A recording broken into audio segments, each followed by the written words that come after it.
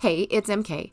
So I didn't really change this layout very much, except for I moved the border strip up to the top and I added 2 photos on the right page instead of just using one.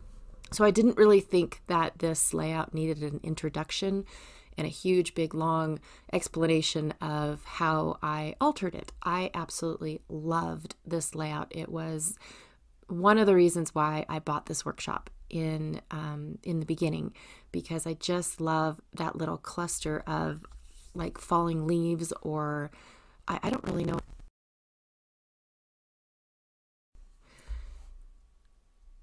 Weird.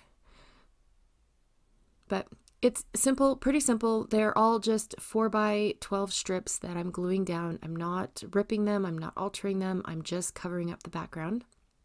And that is pretty much it. I have already glued or backed my leaf cut files. So you did not have to watch me do any of that. In fact, I did that for all of the videos. I backed everything before I even turned the camera on, just because it's so slow. So, and now I'm trying to put the leaves. They had like this little white border that kept them all together, which was kind of neat, because then I didn't have to randomly put them on the page myself. And so I'm covering up that with this, close to my heart calls it a zip strip. So I'm just covering that up, and I'm pushing the little white piece down as far as it can go, like all the way to the bottom of the zip strip, so I get the most out of my leaves, so I can see everything out of my leaves, right? And then I'll bring back the pages. I've already backed my photos in a gray cardstock and a, what is that? The red cardstock. I think it's sangria, but don't quote me on that. Not that it matters. So, and I love the grungy like diamond plate on this Project Life card, or Picture My Life card, I guess is what it's called. I really did like that. It just, and then I'm trying to cover up that little border only because it sticks out. Now with the photos on the left, I have so many that you won't even see that border. But the one on the right is definitely, like, I don't want to say dominant, but it is definitely, you can see it, and I just don't like it. So, but I will find a solution, I promise.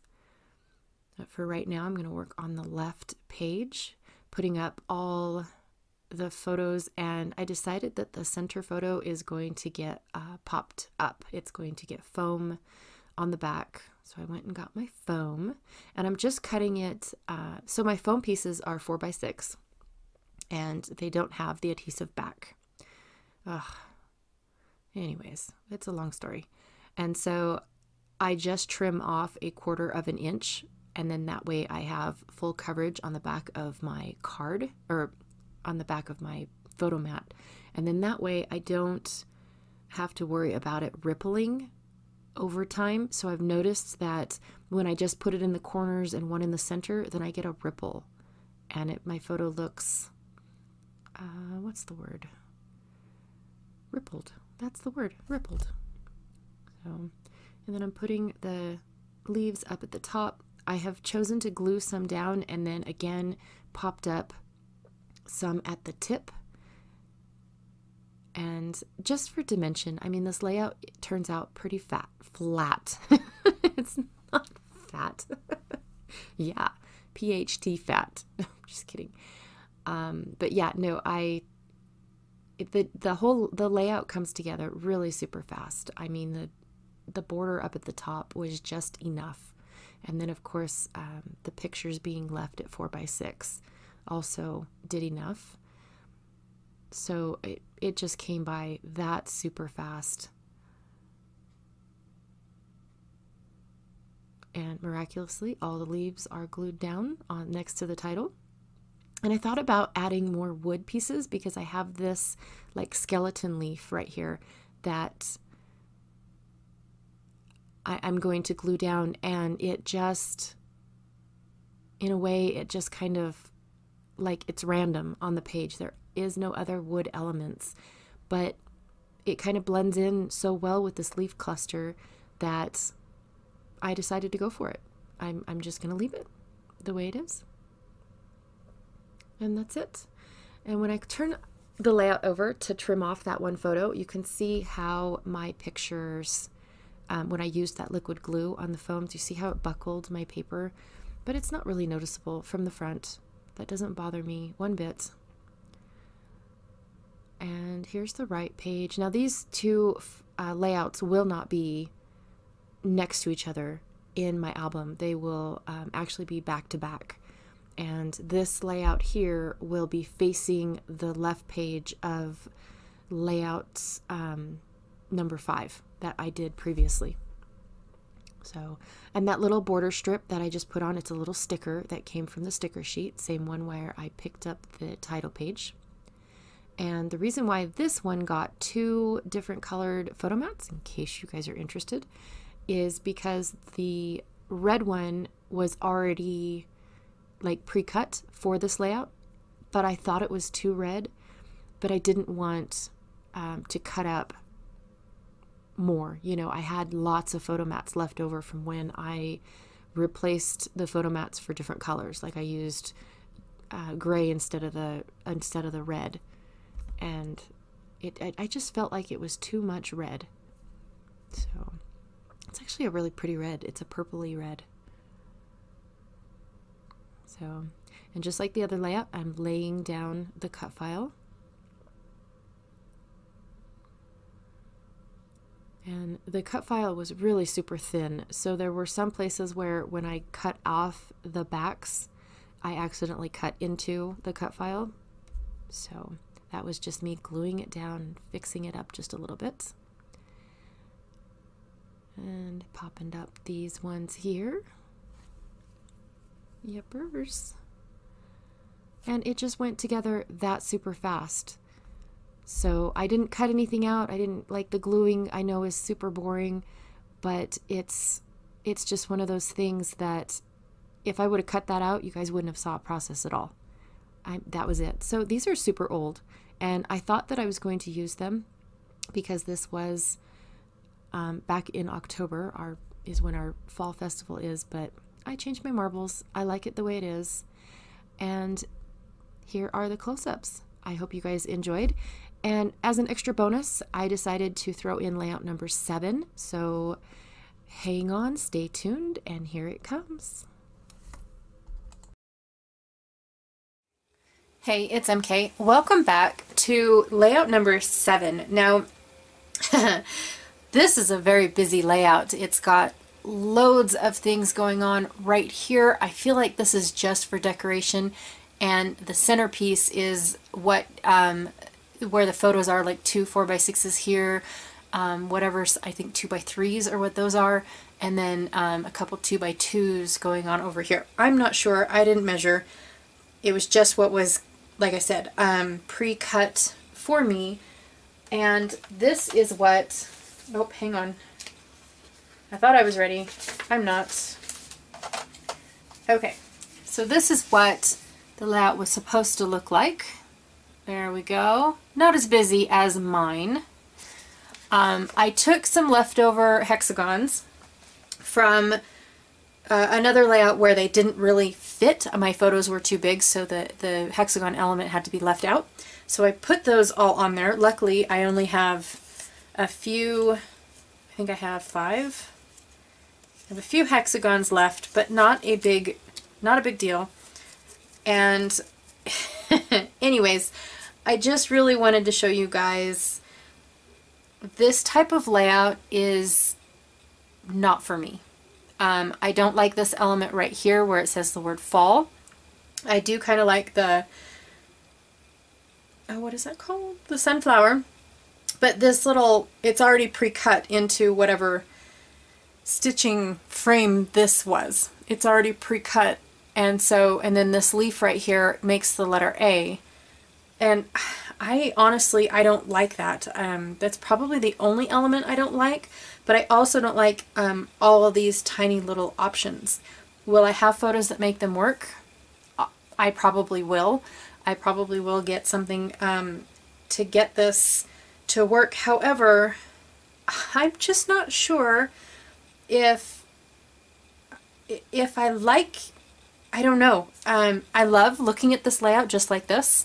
I'm half tempted to glue it all together just so it'll stay like this, but will I use it today? Will I put it together for you guys on camera? I don't think so. I think I'm gonna have to pass on this one. I was thinking about adding this little trim, probably cutting it in half and adding it down the side of either this side down here or this side over here. I can't make up my marbles just yet, but I was thinking about that.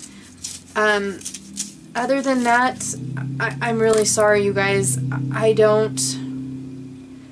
I'm not sure. I might trim this off down here and just have this little, and not have this fall bit, find a larger photo, and get rid of this. And I don't know why this was cut like this. It was included in my kit, and then of course these were cut pieces from the cutting guide. I just don't understand them. And yeah, yes, Kelly is a phone call away, but again, that still wouldn't help the busyness of this layout. But I do like some things about this layout. So what I'm thinking about doing is, for you guys, I will go ahead and I'll put all this stuff together, but I might go into my stash and pull out a 12 by 12 of these and cut it at 6 inches and just have the full thing going down, trim off this element, and just have this little square. I might trim it off to where this matches, but I'm not sure. I might trim it all out so it's just a frame. I might do the same thing over here. I don't know, because why bother doing that to an element that I might not even use? I don't know. I'm still thinking on it. I could move these hexagons and have this picture here. I could have a picture here, and journaling, or a title over here, a subtitle right here, a picture here, a picture here. So I could have a ton of photos. I don't have any at the moment. I will continue to look in my stash and see what all I have, but as far as the photo set that I have been working with these particular layouts, I've ran out of those photos. 2015 is almost done though. Go me.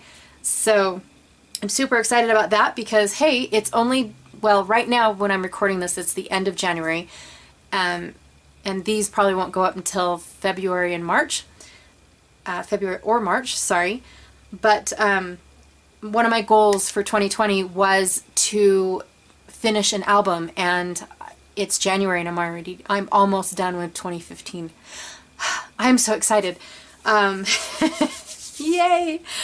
But anywho, there are bits and pieces that I have to finish first before I can consider it completely done, like the 2017 album. So with that being said, yes, I will glue all of these things down, especially these two side pieces. I really do like those. But if I'm going to put a picture here, which I probably won't, I just don't like the fact that there's a picture here and a picture here right on top of each other and they're not kind of random. But I probably will put a picture here, and so I will strategically put glue in places to where I can put the picture underneath.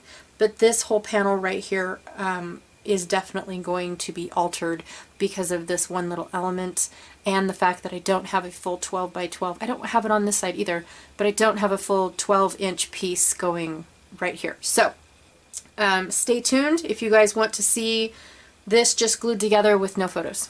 But right now, it's going to be no photos, and then probably put in my pre-made layout box. All right, stay tuned.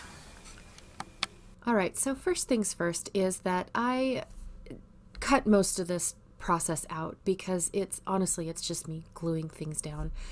And I wasn't really sure if you guys were interested in watching any of that whatsoever. So I did go into my stash and pull out a full 12 by 12 sheet of this brown cardstock. I also trimmed off that pre-cut word from the bottom of the first photo cluster, and then I turned it so that way it was at a different, it wasn't exactly the same, what is it called, position as the one on the left.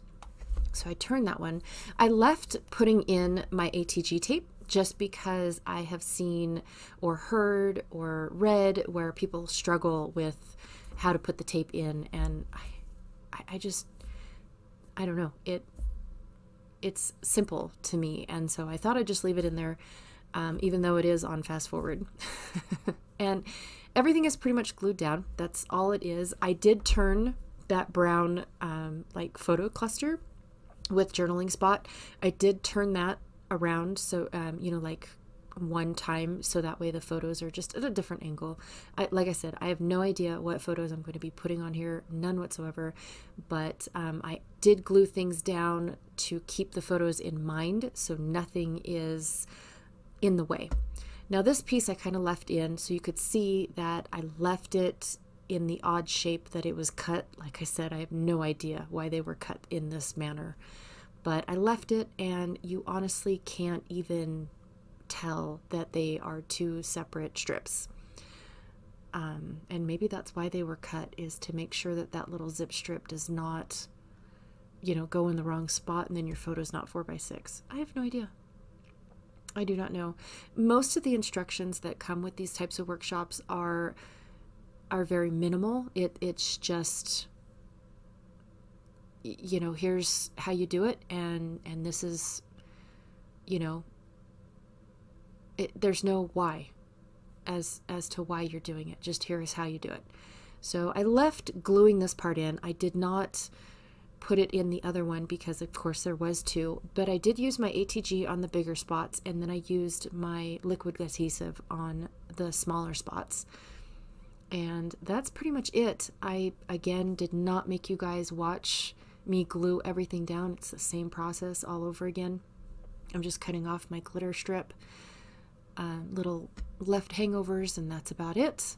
So there's the finished layout. Again, they will go in my box of finished layouts that have no pictures for when I do have pictures. If I ever do, I'm not really sure what I'm going to do with this layout because it definitely is not my style, but I wanted to put it together because it was included in the kit. It was fun to put together. I did enjoy altering it. I do like it a lot better now. So I hope you guys enjoyed this little series. I loved making it, and I cannot wait for the next one. See ya.